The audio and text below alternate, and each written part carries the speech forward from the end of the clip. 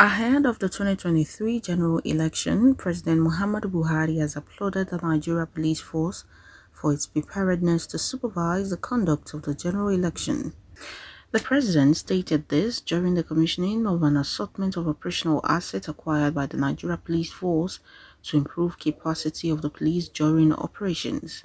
My pledge to bequeath to the nation a democratic culture in which the police will not only be apolitical and impartial during the 2023 general election, but in which the process will be peaceful and secure, and the outcome truly reflective of the free will of the citizens.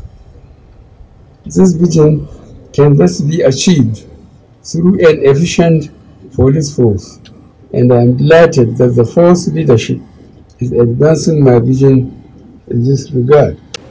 I am confident that these initiatives will most importantly advance the drive of Your Excellency to guarantee peaceful, secure, and credible 2023 general elections.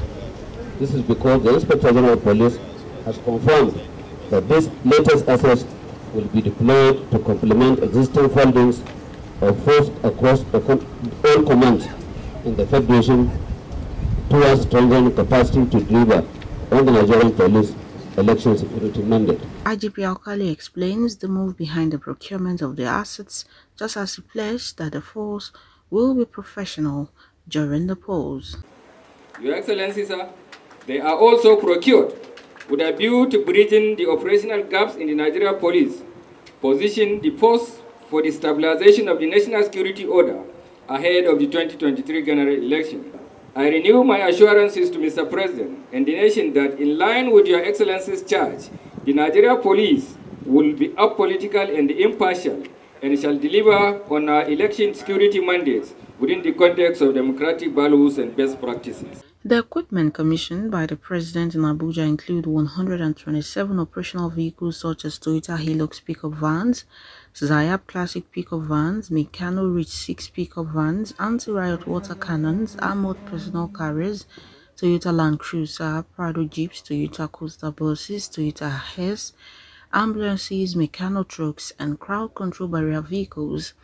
Also, a large catchment of arms, ammunition, riot control agents such as tear gas, tasers, stun guns, pepper sprays, bulletproof vests, helmets, and other personal protective equipment procured by the police. Meanwhile, the IGP also met with strategic police managers where he tasked them to work in synergy with other security agencies in safeguarding the public space during the polls.